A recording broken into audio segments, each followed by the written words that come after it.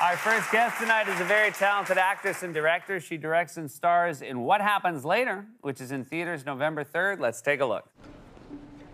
Well, I always wondered why you left. No, you didn't. Yeah.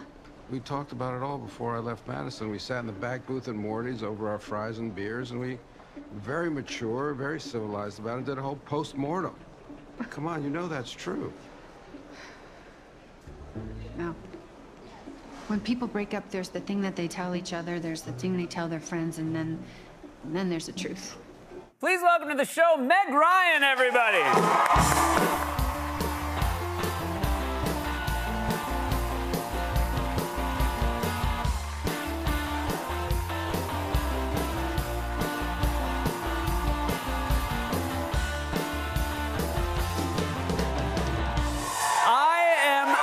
So happy to have you here. Hi, Seth. This is a thrill for me. This is also very exciting. You don't just star in this film. You wrote and directed this film. Yeah. How did this story first come to you?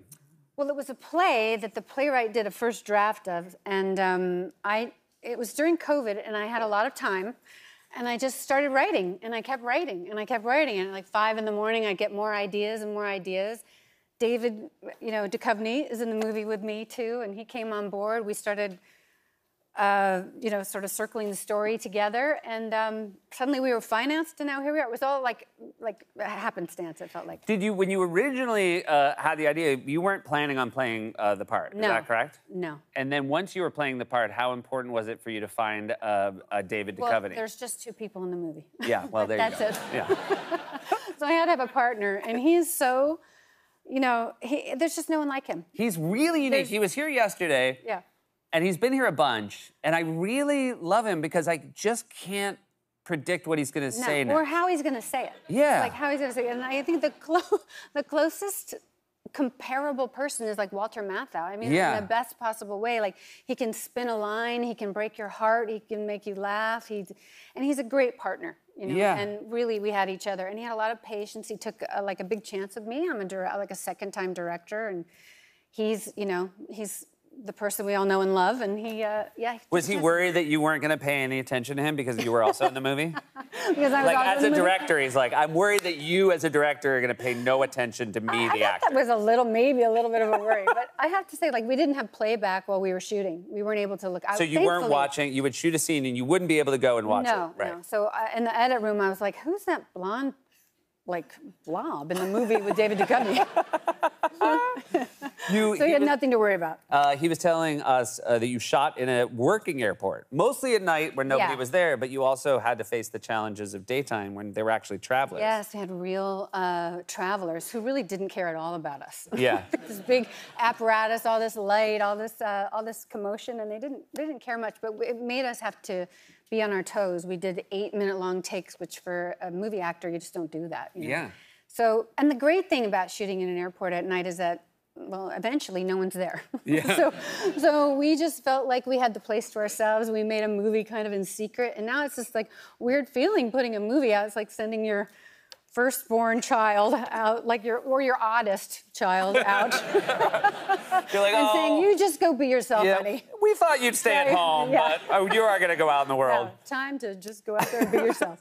This is your second film you've directed. Yeah. Is there some element of filmmaking that you enjoy the most that surprised you? Well, you're just in on it with everybody, which is great because you're working with all these different kinds of brands of artists, these, masters of light and sound, and your senses become a very heightened, it's a heightened sensory experience, and you're in on it with the other actors, and a lot of times you just know your own process, But this way, I don't know, you just got a secret with everybody. I've always been so impressed when I stop by sets, when friends of mine are directing a film, there's just 1,000 choices a day. Like, that's the part you underestimate, is you think a director is just focused on the words and these 2, great actors, and then someone comes over with, 30 spoons. Yeah, and they're like, which spoon? And you could, you're right. And this was there I am, I had to do so much, I had to be so concentrated. I had to really prepare. I was there for 5 weeks beforehand. And then, really, it was so I could just not think about it with David, so I could just kind of be loose. And my character is she's just a woo-woo, very flaky person. And as a director, you have to really micromanage. So I kind of, every time they said action, I was like, all right, I can just kind of relax a little bit. Just be here with Mr. Duchovny. You dedicated this film to Nora Ephron, who obviously is a director you worked with quite famously, to great result.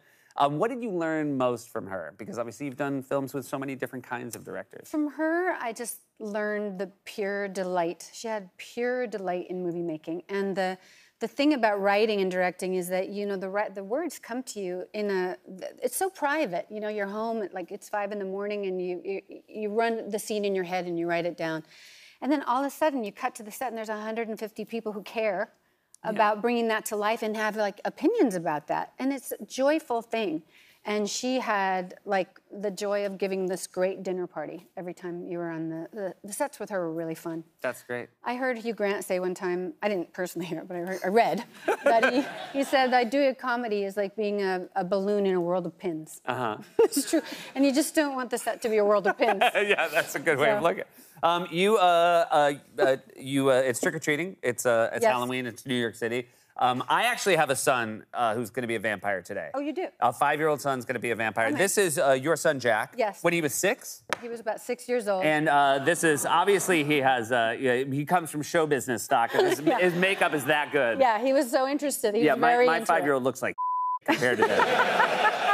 I should know your son, Jack Quaid, who's a great actor. He's also been a guest on the show. I'm a big fan of his. He's so fantastic. This he wanted to be Dracula, but then he told me like he had a name and he wanted to be Count Ejacula.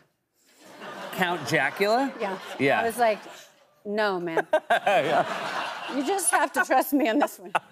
There are already like 7 of those on the subway. No. Yeah. You don't, and they don't like. You don't do that. Congratulations on the film, and it's just been so wonderful having you here. Please come back soon. Thank you guys, Meg Ryan, What Happens Later is in theaters Friday. We'll be right back with Caitlin Collins.